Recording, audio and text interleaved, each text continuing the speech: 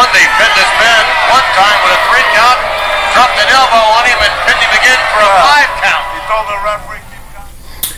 What is up, Straight Talk Society? Welcome back to another edition of 5 Count. What? Wait a minute. This isn't 5 Count? Well, we're doing a top 10 tonight. Okay. Well, welcome to the first edition of Top 10. Yeah, I know we aren't doing a 5 Count. We are doing something that I've been wanting to do for a while.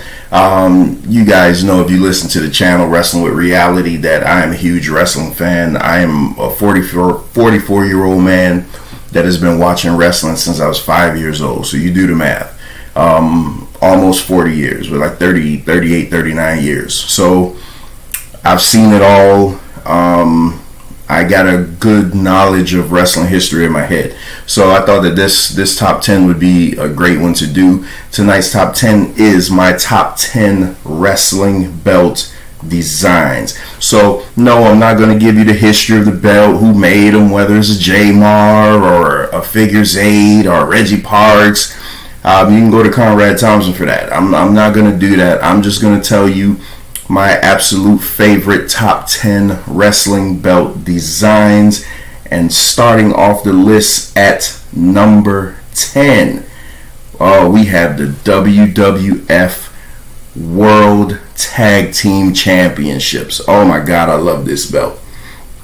As a tag team wrestling fan, and shout out to Triple H for making tag team wrestling relevant again in the WWE, but I love this belt. The prestige of this belt, the dual plate. And when I think about this belt, I think about Demolition. I think about the Hart Foundation. I think about the Brain Busters. I think about those great tag teams that wore this belt. The current WWE tag team titles are terrible. The Roman Centurion on them, the copper pennies. I don't know what they were thinking. I don't understand why, with WWE especially, they can go from something this great to something that looks so toyish. And I think that's what it is. WWE does cater a lot to children, so they make those belts look like toys. But nevertheless, my number 10 belt is the WWF World Tag Team Championships, which I think they stopped using them, I want to say like about 2002, around the time when they unified the WCW titles with the WWF belts. Don't quote me, I may be wrong, but hey, it's a long time ago. My number 9 favorite belt design. Oh, it's a new one. This might be the newest one on the list, but it doesn't take away from the beauty of it. The AEW World Heavyweight Championship. I mean, this is a beauty. When they debuted this belt in May of 2019, I just was like, wow. And at that time, I was an AEW hater. But when I saw this belt, even me couldn't deny it. I was like, oh my God, what a fantastic belt, man. The plates, the prestige. I love that they went away from the block style that belts normally have. You got more of an oval style, then the cutouts of the side plates fit into the main plate. Oh, just a beautiful belt, man. They made a couple of changes to it now. The more updated belt, I think they have the removable side plates now, so whoever wins it could put their side plates on it. But nevertheless, man, this is a tremendous belt. And if this is coming in at number 9 on my list of favorite belts of all time, oh man, this is going to be a great list. But man, shout out to the AEW World title. My number 8 belt design is, oh man, the classic United States Heavyweight Championship from WCW. Man, the greats like Sting, Lex Luger, Big Van Vader, Dustin Rhodes, Steve Austin, like everybody's held this belt. Tully Blanchard, Barry Windham. What a phenomenal belt. So let's compare and contrast this to the WWE United States title. Well, I like the new WWE United States title because it isn't crazy on the paint like the one prior to it. That was just in the big American flag with a WWE logo. But you see the detail on this. You have the eagle. You have the big eagle in the middle. And it's just less is more. I mean, they have just the United States inside of the eagle with the red, white, and blue. Just prestigious, just a gorgeous belt. Just, I mean, when you see this looks like something that is the secondary belt in a company. This was the belt before you win the WCW big gold belt. This was a stepping stone. This was, I say this was a sister to the IC belt. I know Venkat is going to be mad at that because he thinks it's more prestigious than the IC belt, but whatever. This is a sister to the IC belt. This is the workman's belt for WCW, man. Just when you held this belt, this just seems like something you could build a feud around, something you want to win, just the simplicity of it. Just a tremendous piece of artistry here. So my number 7 favorite my number 7 favorite belt design is the IWGP title. Listen, I don't watch New Japan. I couldn't tell you 10 of their wrestlers, but I could tell you fantastic wrestling belts. And this, I want to say, is the version 4, which was a marriage of all their previous belts. Oh my God, this belt is phenomenal. This is a belt that I do hope to own at some point. This is just a beautiful, again, dual-plated, another title that when you see this belt, you're like, man, I want to win that. That is not a toy. I want to win that. I want to walk around with that. The new IWGP title looks terrible. I don't know. They got that Vince McMahon in them where they was just like, okay, let's take what was great and let's just see how we could mess it up in the worst way possible. But this version 4, this is like version 3, version 4 IWGP title, phenomenal. Just a tremendous looking, beautiful belt, man. Something that I do, like I said, do want to own at some point. Let's go to number 6. I mean, how could this not be on anybody's list? If you're doing a top 10 wrestling belts, you gotta have the NWA World Heavyweight title belt on there. This is the belt that I remember when I first started watching wrestling. Dusty Rhodes would have this belt. Harley Race is who I remember the most with this belt, the 10 pounds of gold, because he'd always do his promos and he'd be like, I'm carrying the 10 pounds of gold and there's no one bad enough to beat me for this. Man, this is a phenomenal belt. Simplistic design, has the different flags on it. Just a tremendous belt. They still actually use this today in the NWA that Billy Corgan has, but nevertheless, man, this belt is top of the line. Again, another belt that when you win it, you're like, oh my God, this is something that I want to win. This is not a toy. This is a real championship. This says champion. Yesterday I was watching Kerry Von Erich versus Ric Flair at the Parade of Champions that they did at Texas Stadium after David Von Erich died. And when Kerry Von Erich won this, the look on his face when he looked at it, oh man, it was awesome, man. Just, people could say whatever they want about wrestling, but when you are the champion and you have the top prize, oh, this is fantastic. This belt represents like just the world. I mean, when you see this, you're like, man, you're a world champion. So let's get into the top 5. My number 5 favorite wrestling belt. Oh man, another classic from the NWA, WCW, the NWA television title. Oh man, what a beautiful belt, man. And this, I want to say this is the only belt on this list that isn't gold. This one is completely silver. You have different variations. This one is my favorite, the black strap with the red interior. Tully Blanchard is, to me, who made this belt famous. Sting had it, Great Muta had it, Arn Anderson had a run with it seemingly like 10 years. It seemed like every time I saw this belt, Arn Anderson had it. But the one that Arn Anderson had was when they moved it to the red strap. They'd go back and forth with the red strap with the blue.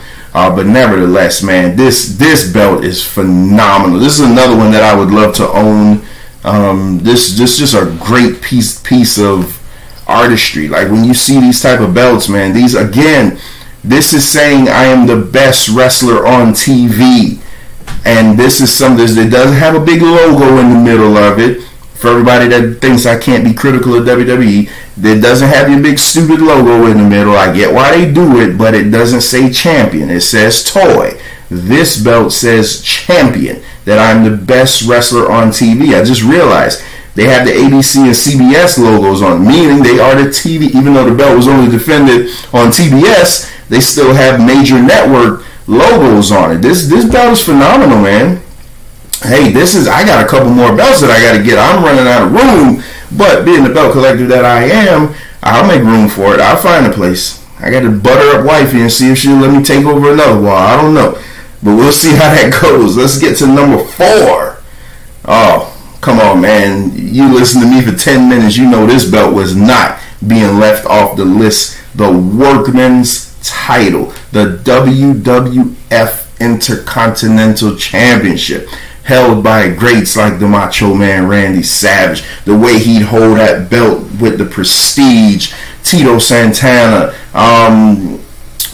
Ultimate Warrior, Shawn Michaels. I mean, this belt, even when Cody Rhodes brought back the white version in his first run, I mean, this belt, this is the Workman's title. This was the most prestigious to me belt that WWE had. Like, the look of this is just tremendous. Like, this was the belt that everybody wanted to have. I almost wish that they would have brought this back for Gunther's reign, because Gunther's having such a epic reign that'll never be broken.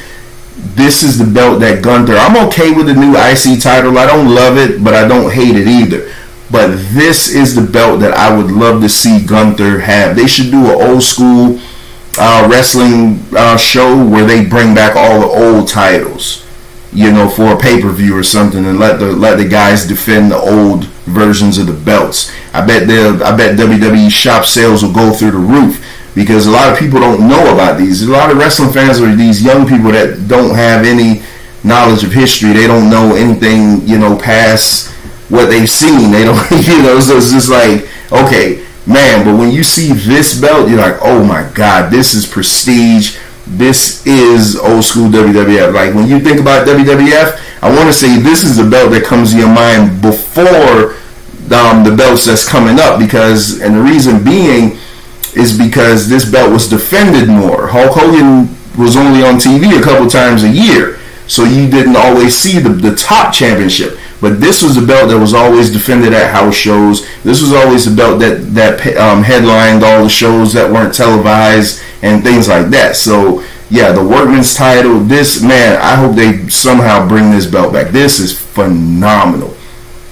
All right, let's get into the top 3. What do I have for my top 3? Top 3. Oh, my number 3 favorite title of all time is the Winged Eagle belt, which I do own. Check out the unboxing video that I did for it. I do own the Winged Eagle title. Tremendous belt. Tremendous. At one point, it was my second favorite of all time, until you see what number 2 is, because I own both of them and I had them side by side, and I'm like, well, wait a minute. I think I like this one better. But the Winged Eagle belt, what can you say? I mean, the Hulk Hogan belt, the Bret Hart belt, Shawn Michaels. Like, when you see this title and it's flopping, Ultimate Warrior would change the straps and do different colors on it. Just a phenomenal belt, man. This is a champion. Like, you're the champion of an organization. This is what you want. You don't want the big W in the middle. You don't want the belt that spins. This is the belt that you want to say, hey, I am the champion. And this is the creme de la creme. When I talk about WWE titles, this is like 1A, 1B, 1B, 1A, however you want to mix it. This is the top of the line here. You know, there was rumors that if Cody would beat Roman, he'd bring back a version of the Winged Eagle title. I'd love that if he could bring back the Winged Eagle title, man, because it's just so prestigious.